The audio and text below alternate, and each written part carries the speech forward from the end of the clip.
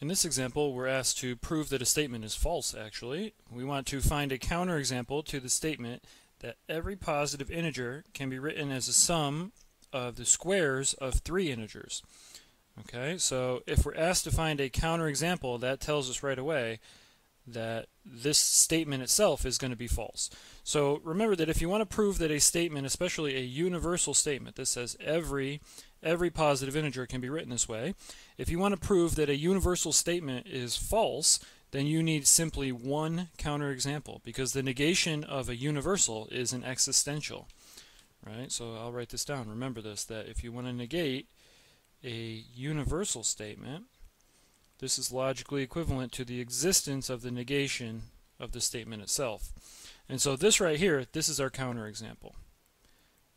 Or this is the theory of the counterexample.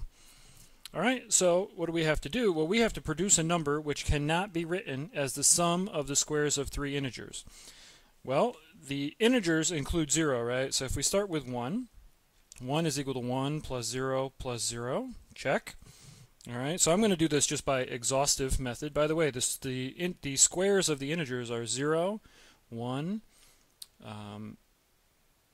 4, right, 9, etc. We're not going to have to go that far, but these are the sums, these are the squares of the integers. So even if you have -1 or -2, you go 0, 1, 4, 9, etc. Right?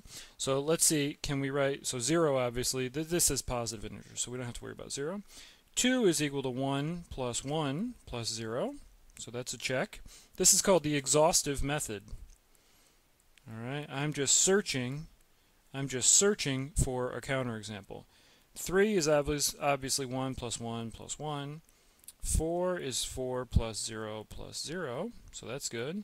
5 is 4 plus 1 plus 0. We see how this is going, right? 6 is 4 plus 1 plus 1, and then we get to 7. Well, 7 is 4 plus 1 plus 2, 4 plus 3 plus 0. Can't be done, right? So this one cannot be written as a sum of just 3 squares, because you would need a 4 plus 1 plus another 1, and there's no way to get that from our list over here, and the next highest number here is 9, right? We could get 8, by the way, 4 plus 4 plus 0, but that's too big as well, right? So this cannot be written as a sum of 3 squares. Alright, so we didn't have to go too far. 7 is our counterexample. This shows that the statement is in general false. Okay? Yeah, so that's it. That's all we need. Now, sometimes the exhaustive method is truly exhausting. This one didn't take us too much work, right? I didn't put my check marks here. But this one didn't take us all that much work, and it wasn't that hard to think through. But sometimes the exhaustive method would be exhausting, like I said, where you would either then want a computer or you would want to try to think of your counterexample another way. But this right here proves that not every integer can be written as a sum of 3 squares.